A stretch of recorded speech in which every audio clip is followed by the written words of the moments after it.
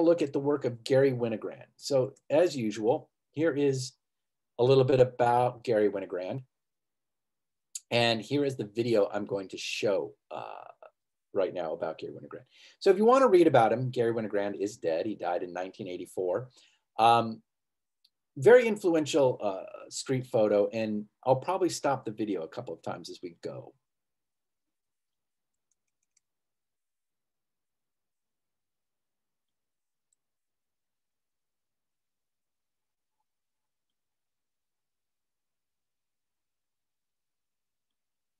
The photographers who I feel learn the most from, most immediately.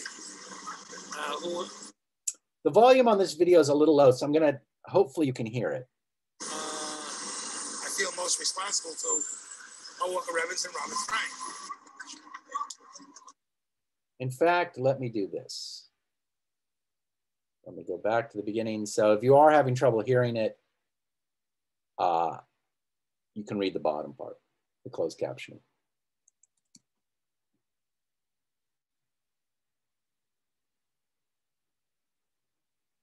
I think the photographers who I feel that I learn the most from, most immediately, who I feel most responsible to Walker Evans and Robert Frank.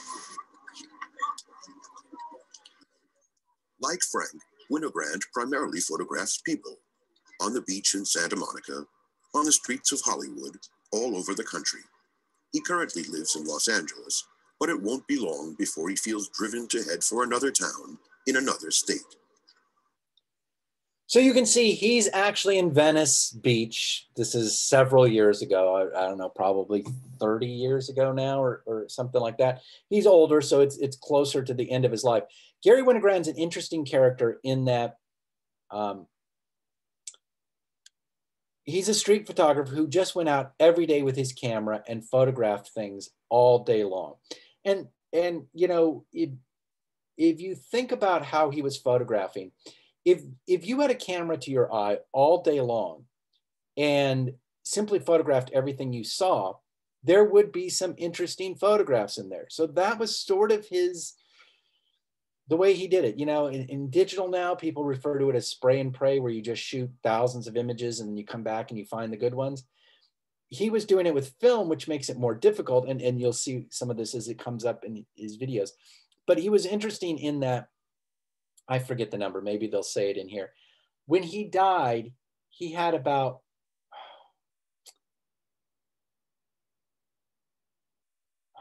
I don't know whether it was a couple thousand rolls but a huge number of rolls of film that had yet to be processed, that he had shot, that he just hadn't developed. And again, he's shooting film, so they had to go through a chemical process, and it's a whole other thing. If any of you want to work that way, I teach the darkroom class at Rio Hondo when we go back. If you want to know how film works and go through the darkroom process, you can take that class, and I'd love to have you there. But he's working with film. So let me go through this a little bit, and then I'll come back and talk more about him. Winogrand doesn't want to have the multifaceted way he tackles reality pinned down in categories. I hate the term. I think it's a stupid term, street photography. I don't think it makes it tells you anything about a photographer or work in a way.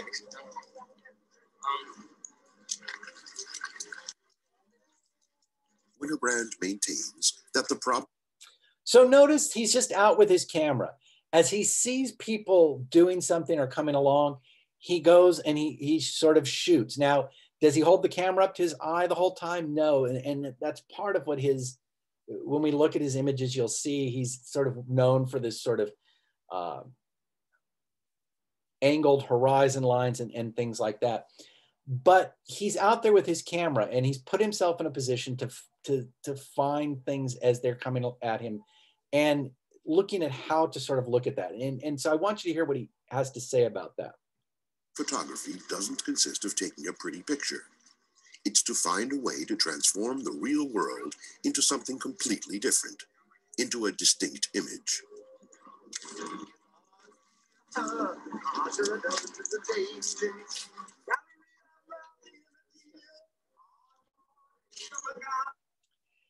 Also, what's in, so I know I keep stopping this, but what was interesting about that interaction is that guy was staring at him, and Gary Winogrand knew that. Gary Winogrand does not want to engage people.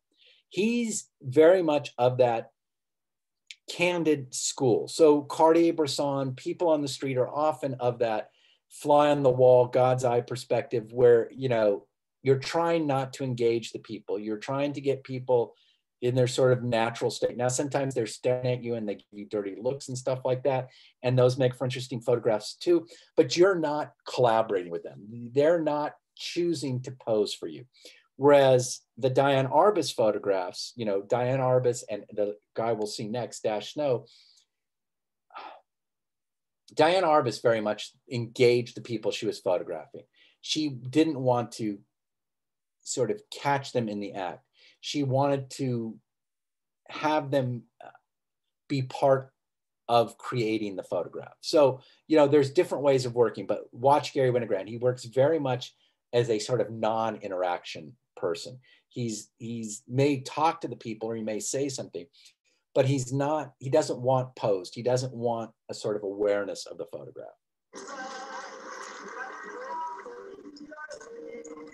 On the subject, I mean, I have a book out called The Animals. Call me a zoo photographer. I mean, this doesn't make any sense to me, you know.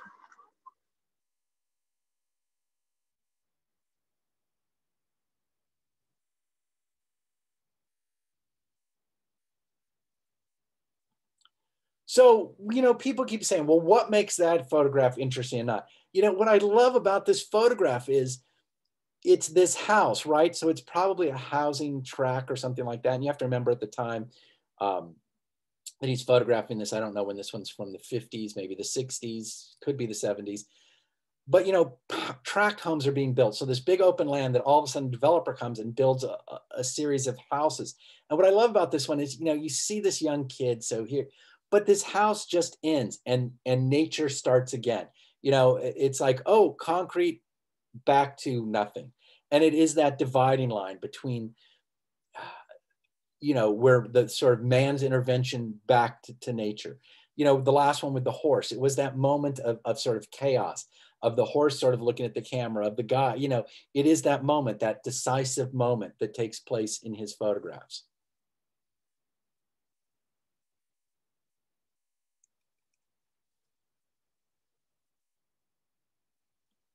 Again, you see the guy staring at the camera. You know, what makes this is that broken nose, right? So obviously he looks kind of like a fighter or something like that. Again, panning with the camera. That's why he's kind of in focus, but the whole background's going out of focus. But he has that sort of tough guy look that he's even given, you know, the photographer here, Gary Winogrand. But, you know, it appears, I don't know, maybe he had a nose job, whatever, but it looks like somebody's already punched him in the nose. You know, this is how he goes through life. In this convertible with this woman who just not staring at anybody, who doesn't look that happy, you know, so all of those elements coming together in those photographs.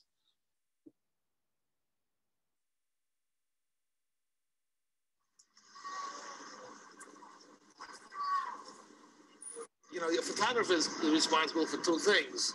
Once you put your body where you want it to be, what's in the frame and when you stop the shutter. That's what the photographer does. The camera does the rest. You know, you get what the camera saw in the end. You are responsible for what's in the frame, what's in the edges, and when the shutter is snapped. Okay. You know, and his photos deal a lot with this sort of odd juxtaposition. Like he loves to photograph, I shouldn't say he loves, I don't know whether he loves it or not. There's a lot of interesting photographs he's made of people photographing other things. You know, it is that idea then of, you know, what people are choosing to photograph and how they're going about it. One of my favorite images of him, and I hope it's in the images that I'll show you here in a few minutes, is, I guess it's at Cape Canaveral or whatever, and there's a rocket being launched. And everybody is watching this rocket. It's this moment that the rocket's going up and the smoke's coming out of it, and everybody is looking this way. There is one woman looking back the other way with a camera up to her face. And that is the photo that he's taken. And you just have to go, this thing is going on. Everybody is watching this rocket blast off. What is she photographing? What is more interesting than that? And that is the interesting part of that photograph. He photographs, you know, JFK giving a speech from behind, where you just see the back of JFK talking to the audience, but then on the TV monitor, you see what that audience is seeing. So it's that back and forth of what's happening behind the scenes versus what's in the photo. And you see that play out a lot. I try to frame in terms of what I want to include. I don't think about pictures when I'm photographing. I see life. That's all there is. You know, I mean, in my viewfinder, it's not a picture there. You're not a picture.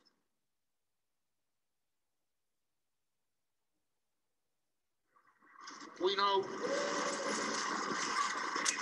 too much about how photographs look, or pictures look, and it's the easiest thing in the world. It's natural to make those pictures we know.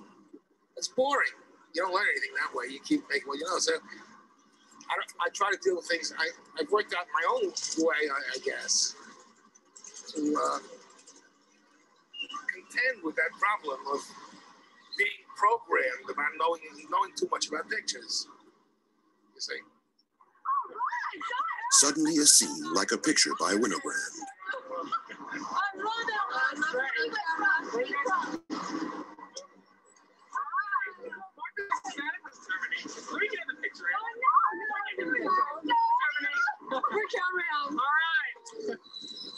And one of the most significant photographers of our time sees himself in a situation that has probably annoyed every photo amateur at one time or another.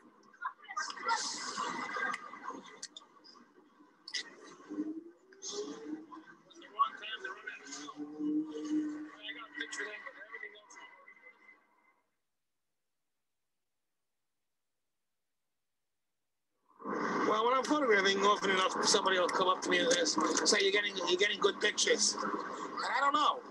I know that what I photograph is interesting. I haven't seen the pictures yet, you know.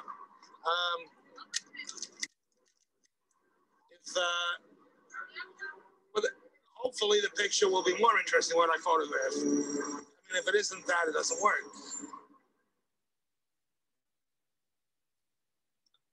So, like an image like this, it's the juxtaposition of this guy, you know, these women, attractive women dressed up, you know, walking down the street, and then you have this guy in the wheelchair sort of, I don't know whether he's passed out or what's happening, but that look, you know, between them, you know, it's that juxtaposition of things, of people, of events happening, those sort of moments.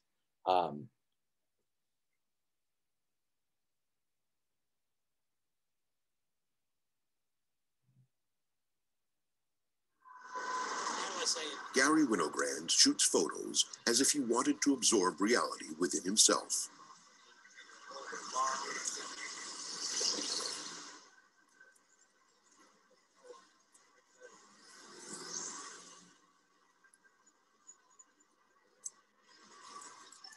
For him, photography is like a drug he needs to have daily.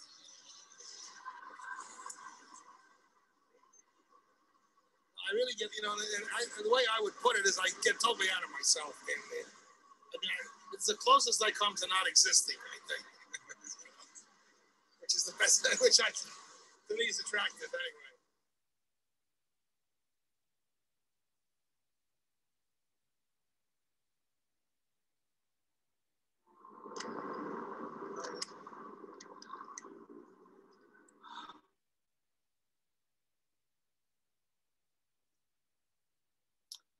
Okay.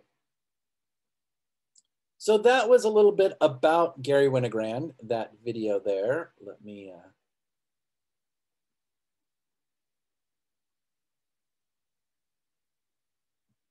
go here to these images. Again, a little bit more about him, but here is an archive of some images of his if you want to see them. And to take a look, let me see if I can find the one that I wanted to talk about.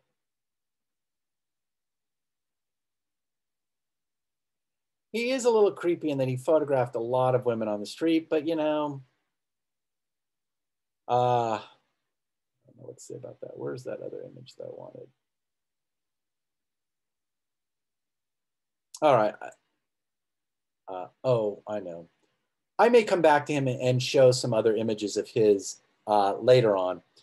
Where are we at? 12:30. I want to go back now because I want to talk more about street photo and sort of more of a contemporary approach to it. And the person I'm going to show you now, Dash Snow, is sort of an interesting character. He's also dead, but much younger. So here's Dash Snow. I should tell you that here's a little bit about him. Again, I assume you're all adults. There will be some images here that you might find objectionable. There may be some nudity and things like that in it. So actually, you know, you can read a little bit about these images here or about Dash Snow. There is another video about him that's more about his life. But what Dash Snow is doing is he's photographing the people and the things around him. So Gary Winogrand is going out. God, this is really a long. And down here are the other videos. I'm not going to show you those today. I'm not sure when I will show you those. But I want to show you his images here, the Polaroids.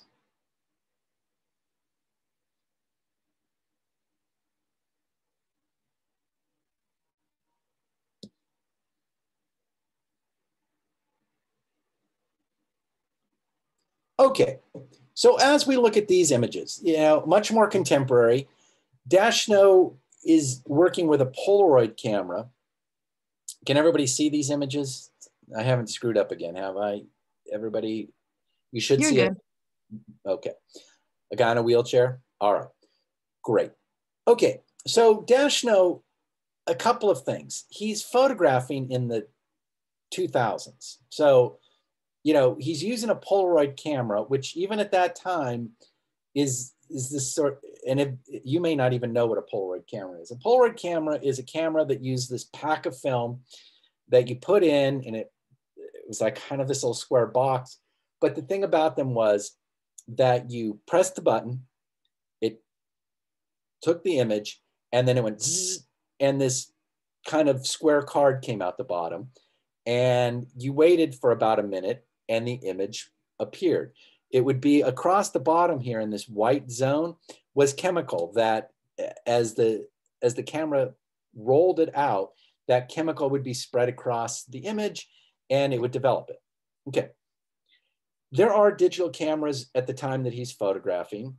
What made a Polaroid so important in its day was that it was an immediate photograph. Pre-digital camera, you had no way of getting a quick image because you'd shoot on film, you'd have to go process it, make a print, all that kind of stuff, very time consuming. Polaroid was a way to get a quick image. The thing with the Polaroid camera was that, one, it had a specific look. Two, there are no negatives with it. It is a unique image. It comes out, it's a one-shot deal. That's the only one. It also comes out immediately and you can pass it around. It's a physical, tangible object. Unlike a digital camera where the image may come up and you can show it to other people and maybe even drop it to other people's phones and stuff. The Polaroid was this tactile thing that you could hold, that you could show people, that would lay around, so you could have a stack of them, you could move them. So they became an object of their own. All right. Why do I say that? Because as we move on, but you know, come on, a lot of his images are just things that are kind of funny, interesting, a different sort of lifestyle. You know, Dash Snow is part of a group of artists that are out. You know, he's living in New York and sort of, I forget exactly where, whether it's Greenwich or Soho or anyways, but he's hanging out with a group of artistic people. You know, that's what they're doing. Either they're visual artists, painters, you know, painting, drawing, or they're dance people, but they're all somehow in the creative arts and stuff like that.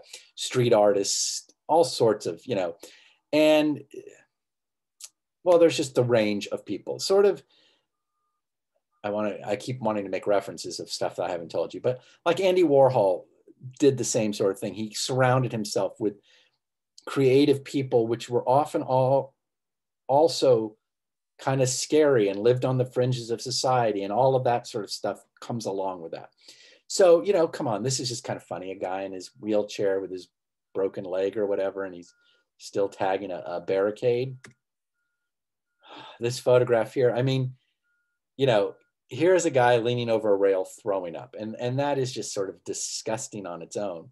But what makes this photograph is this guy here leaning over his shoulder, just laughing at him. There's no empathy. There's no feeling bad for this guy. There's no trying to help him. He doesn't even look that, you know, it just looks like he's possessed by some kind of demonic thing coming out of him. I've always liked this photograph. You know, come on, that's just funny. I love you, Mom. But again, going back to the idea of the Polaroid, you know, the ability to write on it, the fact that it gets passed around and other people are looking at it, you know, to be able to scratch into the surface of it, to do different things with it. You know, my guess is he wanted to photograph this woman and she didn't like it, you know, but come on, I love you, Mom, just makes it funnier. You know, so that's what he's photographing. He's photographing his daily life. I don't know if it's in the video or what I put there for you. Dash Snow, like I said, was involved with this group of people who led sort of this outside life, a lot of sex, drugs, rock and roll. You know, we'll spend some time talking about why, as human beings, are we attracted to the sort of the darker side of the world, you know, to the sex, drugs, and rock and roll part, especially when you're living it. You know, Dash Snow is an interesting character because he came from a family, probably one of the wealthiest families in the United States, if not in the world, who were also big art collectors and patrons. You know, his grandmother, what's her name? The Manils, just huge amounts of money. They are responsible for the Dia Art Foundation and the Manil Collection in New York. So Dash Snow came from a lot of money, but he chose to lead a sort of more bohemian, outsider, poor artist lifestyle. He surrounded himself with those people and he sort of lived like that. Again, a lot of sex, drugs, rock and roll, and that's what he's photographing. Now, we could talk about the fact that since he came from a very wealthy family, while they say they disowned him, his grandmother would send him money, and nobody really knew how much he was getting. But there's this thing that sometimes is called cultural tourism, where people with money or means choose to hang out or live a lifestyle comparable to people who don't have much money, you know, to sort of lead this lowbrow life where you come from a very highbrow background. And I refer to it as cultural tourism because the thing is, it's like being a tourist. It's like I went to Japan, not this last year, but the year before. And I got to go and see what Japan was like. I got to sit in Japanese bars and eat Japanese food and hang out with Japanese people and go to Japanese shopping malls and ride on the Japanese trains and lead a life similar to somebody living in Japan. The thing was, I didn't live in Japan. I always could go back home to my house in the United States. If I didn't like what it was like to be Japanese, I could come back. And so that's what being a tourist is. You go and you kind of experience it, but that's not your real life. So Dash Snow is living and leading this life, this sort of lowbrow life where his wealthy family has sort of disowned him, although he has his grandmother giving him money. But the question becomes, he always had that wealthy family to fall back on. He always had a safety net. If at any moment he's like, you know, I can't take the drugs, I can't, you know, I need help, would his family have taken him back? Probably. A pretty good chance that they would have put him into rehab. You know, he could go off and live this fairly higher class life. And so, you know, the question in that becomes, how much of this is for, you know, what is the purpose of somebody doing this? Now, Dash Snow says with his photographs that he started using the Polaroid camera because he would get so drunk or stoned or high or whatever, that he would black out, pass out at some point during the night. And that without the photographs, he wouldn't remember what he did the day before. Kind of an interesting take on why you would then photograph things, because you would go, oh yeah, I did that. Oh yeah, I did that. And okay, kind of an interesting practice. You know, I am getting so wasted every day, I don't remember my day. These are the images that are basically a document of what I did that day. I find that approach kind of fascinating. And that's one of the reasons why I think his images are kind of interesting. You know, now, will these images stand the test of time? You know, images like this just feel very exploitive to me. You know, it's Schadenfreude, taking pleasure in somebody else's downfall. It's why I don't generally like photos of homeless people or people on the streets or things like that, because they feel exploitive. Why are you doing it? What is your goal? Are you going to sell these and make money? Are you hoping to show that you're just so much better than these people? You know, what is behind making those photographs? And you know, I look at these photographs and they remind me of watching Jackass. And I really had this love-hate thing with Jackass, because there are things that I just thought were hilarious in Jackass. And there were other things that I just thought, this is the worst thing anybody could do. The one that hits me, that sticks with me every time I talk about Jackass, is when Johnny Knoxville dressed up like an old man in a wheelchair, and he went down over here, Bunker Hill in Los Angeles, you know, downhill as if he was out of control. And people would drop their groceries and they'd run to try to help him and blah, blah. And it was all done at their expense. You know, he was preying, P-E-R-Y-I-N-G, preying on people's desire to be helpful, to be a good person. And, you know, even though I'm kind of an ass, I desire to be a good person. If I saw an old man out of control on a wheelchair, I would drop whatever I was doing to go over and try to help him. And I would drop my eggs, or I would, you know, I could drop my camera. Who knows what and then when I found out it was just Johnny Knoxville dressed up like an old man, it would so piss me off. Now, some of the people thought it was funny. I don't know. I would be so pissed off that he was exploiting my sense of humanity or whatever. And so that sort of comes up in these photographs. Like, why are you taking these? Especially somebody who has the ability to lead such a privileged lifestyle, who's choosing not to, but then making fun of people or you know, so Diane Arbus is photographing people on the fringes of society, but in a very empathetic way. She's engaging them. And you can tell from her photographs that it's really, she's kind of enamored by these people she's photographing, these people who don't fit in, that are leading their lives. And they're shot in almost this heroic way. The people that she photographs who are well off, privileged, don't look good in their photographs. You know, the people the midgets, the people at nudist colonies are given a far better look in their images. So, you know, we look at images in that way. What is, or at least I do. I'm going to talk about that in that way. If you have something else to say, please type it in, yell it out, whatever. But I'm telling you how I look at images and how I think about them, and not just the image itself, but how it got there, how it got made, what it's being used for. You know, I showed you the prices of Ansel Adams photographs now. You know, Dash Snow is interesting also in that how somebody, a gallerist, was able to take his photographs and monetize them. And to me, that is an interesting take on the art market.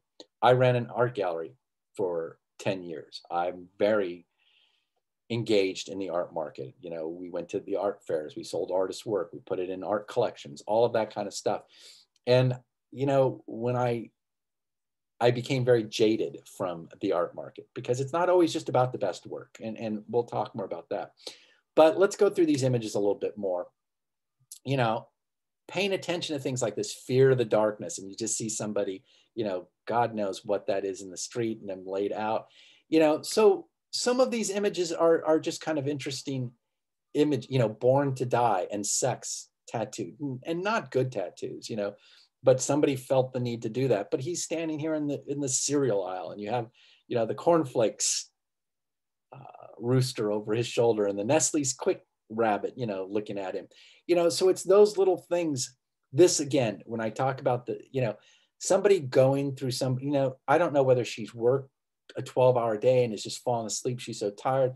She may be on heroin. Maybe she's on the nod. I don't know what it is, but it still doesn't give this guy the right to sort of go through her purse, you know, and even think that he's funny for doing it, and but hiding his face. So he's not, you know, all of those things coming together. You know, the question of how a camera changes people's interactions. You know, if they didn't know they were being photographed, would they be engaging in this? Probably. You know, this is the riots in, I think this is Chicago. Maybe it's LA. I don't know. But, you know, the destruction, the vandalism, if it wasn't being recorded, would people be as likely to engage in it, or would they do as much of it? You know, well, here's, you know, porn and sex. So sex and drugs right here. I don't see any rock and roll yet, but you just throw that in, and this photo has it all. But somebody shooting up, you know, people snorting coke, being naked, straight, gay, all that sort of stuff going on in his images. You know, but about this sort of lifestyle, leading these sort of things. And again, most people, oh, this is just one of my favorite photographs. Just that, hell, come on. It's fairly fortunate that the S is, you know, not showing up, and it's just hell at night. Just a good photograph. You know, I don't know what happened here. I'm hoping somebody put red paint in his hand while he was asleep, and you do that thing where you're like, oh, you wake up and you wipe your face. I hope that it's not, well, I don't hope, I don't care. It could be blood. I am not sure what's happened to him. But it is an interesting photograph. Because of that, I'm not sure what's happened to him. So as you go through the, you know, this photo, just, I mean, what is this kid? Maybe 13, 14 years old with a cigarette hanging out of his mouth. I mean, here I'm making the connection. I don't know. I'm guessing this is his dad. You know, is this the greatest dad in the world, or is this somebody who needs child protective services called on them? You know, to be 13 and 14 on the back of a motorcycle with a cigarette hanging out of your mouth and girls showing you their boobs. To some people, that'd be the, oh, if I could only get that. Other people, it's like, oh my God, this is the worst. This is just horrible. You know, where do you fall in that? But it's an interesting photograph. So again, when we talk about, you know, photographs that stand the test of time, will Dash Snow, you know, again, when we talk about introducing a camera, would this guy be doing this if it weren't being photographed? I remember when my son first got his cell phone, and he was probably 13, 14, something like that.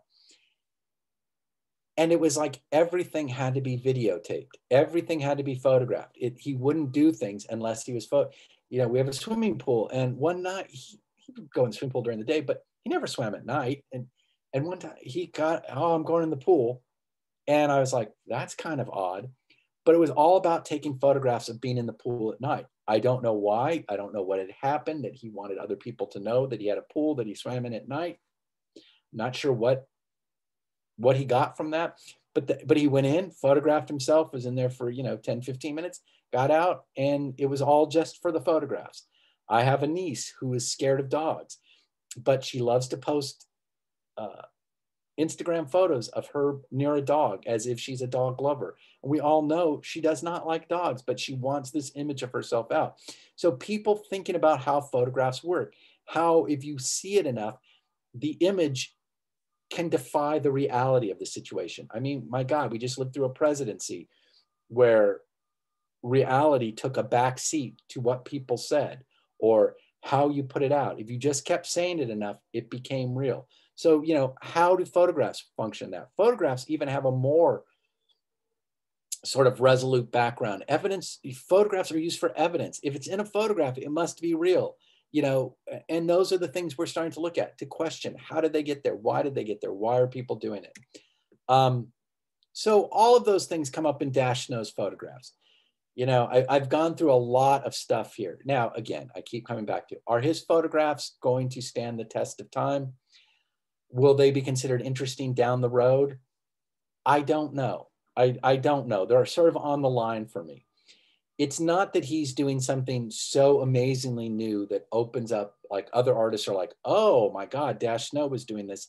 Now I can sort of follow that same path. He owes a lot to photographers, especially Diane Arbus, who came before him, photographing people on the fringes of society. You know, art. We'll also see another artist named Nan Golden who does a very similar thing, but I think in a much more interesting way.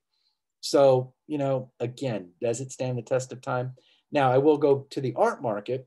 Dash Snow, a gallerist, you know, at first Dash Snow was making these photographs, and then somebody said, oh, you should show them. So because he was part of this sort of art community, people are like, oh, these are good, you should show them. So he started showing just the Polaroids taped to the wall or put up. And, you know, it's a Polaroid. It's 4 by 4 inches, something like that. And, you know, if you sell that Polaroid, it's a unique thing. It's one of a kind. And he was selling them maybe for $100, maybe. You know, and then once you sell it, that image, okay, you got $100 for it, you're done.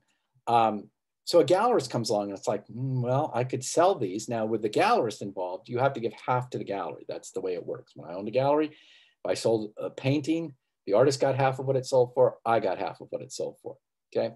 So all of a sudden now it becomes, how do you monetize this? So what the gallery did was, one, it can up the price of a Polaroid. So you can say, oh, it's going to be $1,200 for that Polaroid. Great. But that image is still only worth $1,200. Dash Snow gets 6, the gallery gets 6. But what the gallerist did was like, well, let's take these photographs and rephotograph them and then make them big. So you take, for a couple of reasons. One is, so you take this photograph, you rephotograph, maybe not this one, it's not a great one. Come on, the rat running across the street.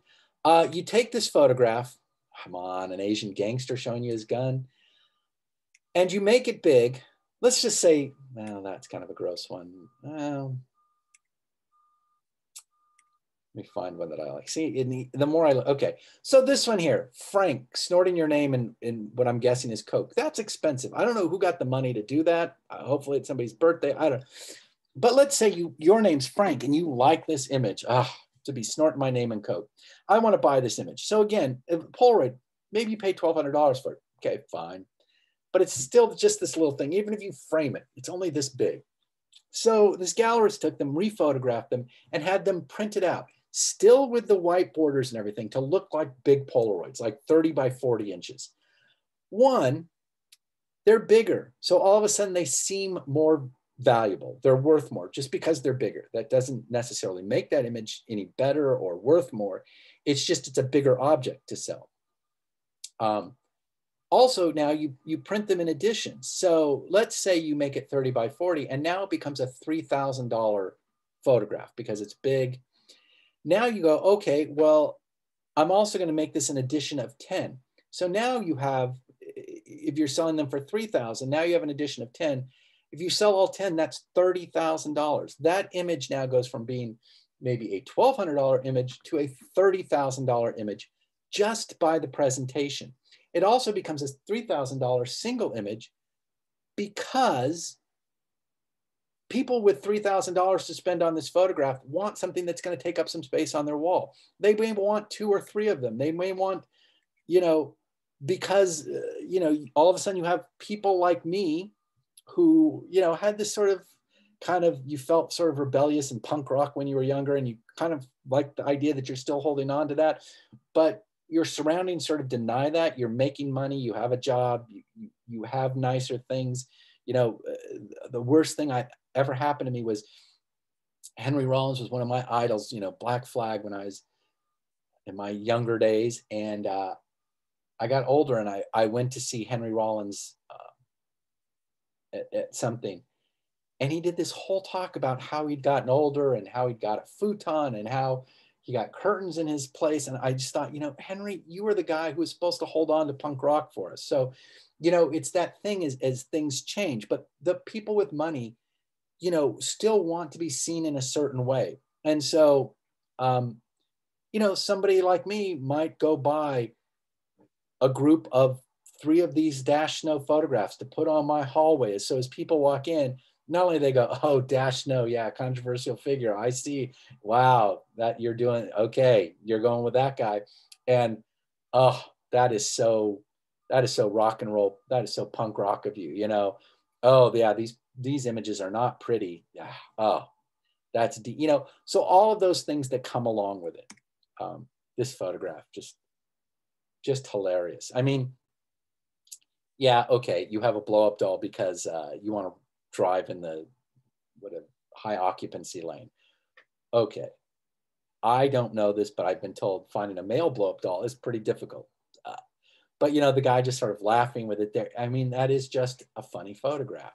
And you know, when I say, will his images stand the test of time? Well, he's part of the art market. He died, which then increased the value of all of his work. I don't know how big a part of the art market he is now, but when his images come up, if they sell at auction for more, then that increases the value of all your other work. So the art market takes this toll, or can put you into things. But also, you know, it is that thing as you go back and look at the images, do they resonate now? I would argue that you can go back and look at Diane Arbus photographs, and those are still interesting, as interesting today as the day she took them, at least to me. The Dash Snow photographs, the more I show them, the less interesting they are to me. Does he seem to have much influence on the next generation of artists or the next generation of artists? Maybe not. If he hadn't died so young, would he have?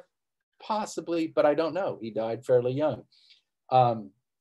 So all of those things come together as to, you know, are these images interesting in this moment?